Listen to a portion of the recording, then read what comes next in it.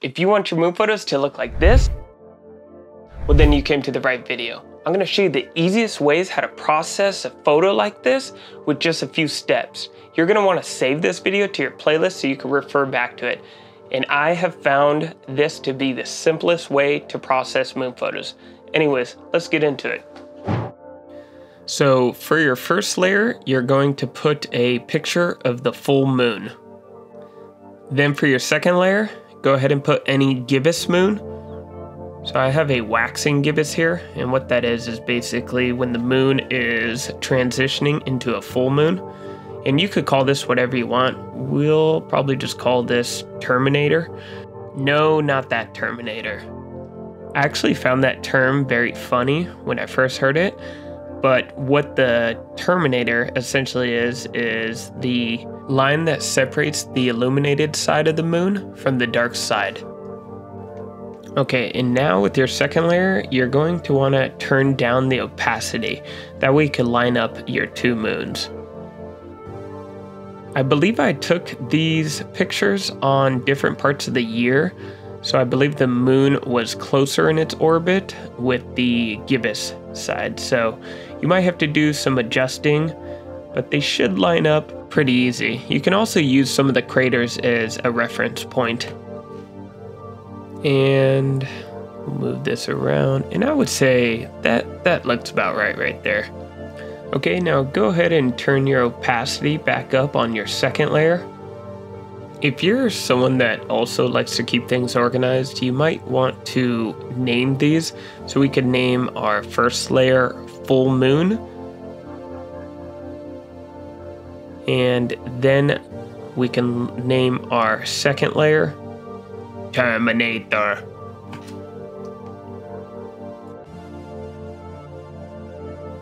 Go ahead and add a layer mask onto your second layer. And then select the gradient tool. And I found the first one on basic seems to work the best. Go ahead and just play with this for a little bit until you like the results. And you'll be pretty surprised of how good it looks already. Next, go ahead and select your moon layer and create an adjustment layer for brightness. So then go ahead, you can lower your brightness and raise your contrast until it looks something like that. Just look at that already. Just those few steps and it already looks like this. I'm telling you, this is really the easiest way to go to just get that amazing 3D effect. So now go ahead and make an adjustment layer for your second layer, and this is where you can adjust your saturation.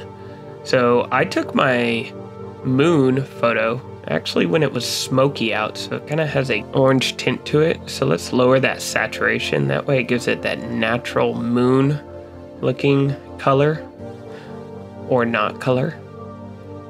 And that looks about right there.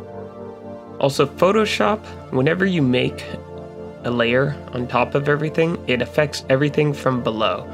So if you just wanted to affect the layer below that, go ahead and press Alt. You'll see this arrow key, and that will just affect your layer below. But for what we're doing, let's just go ahead and keep that to affect all your layers. And there you have it. That looks awesome. Just for those quick, easy steps, that's pretty amazing. So you could go ahead and save that, and that's it. That's an awesome looking picture to show your friends and family.